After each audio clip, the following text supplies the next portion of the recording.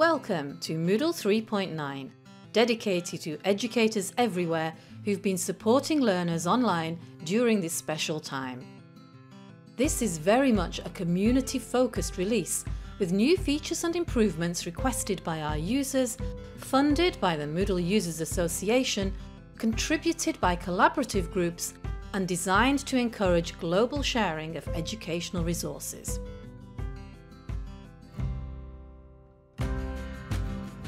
A new activity chooser makes it easy to locate activities and resources. Frequently used items can be starred, and a recommended tab displays items highlighted by the administrator.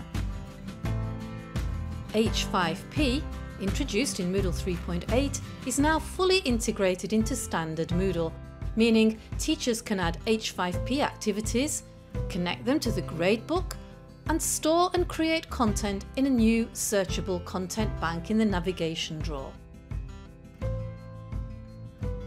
Thanks to the Moodle Users Association, filtering participants in courses is much more powerful. You can now combine different filter options and build filters with multiple conditions.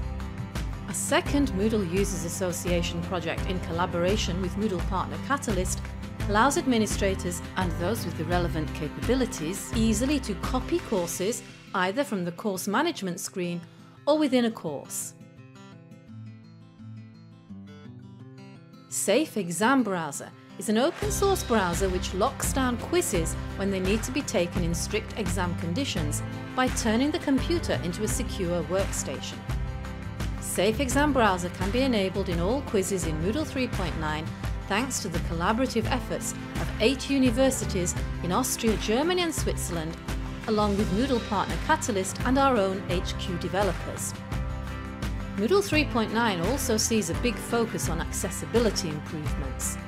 Moodle HQ has worked hard to improve accessibility on key Moodle pages following an external audit, and thanks to a collaboration with Brickfield Education Labs, we're introducing a number of improvements to the Atto text editor to make it easier to create accessible content in Moodle.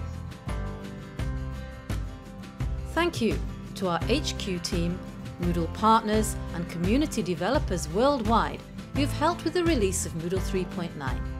And special thanks to all educators everywhere.